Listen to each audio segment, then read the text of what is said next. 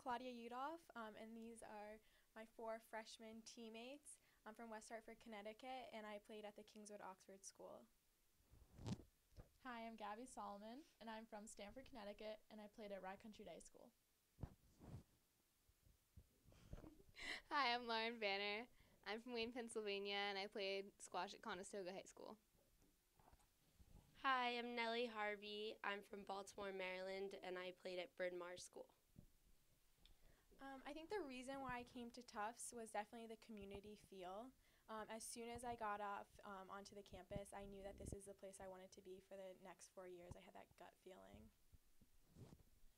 I think the reason why I chose Tufts is because I love the location. I think that it's an amazing campus because it's suburban, and then it's right next to Boston, which is an amazing young city, and I felt it's very familiar for me because I'm from Stamford, Connecticut, which is a suburban city, and it's right next to New York City, so I have this familiar feel at Tufts.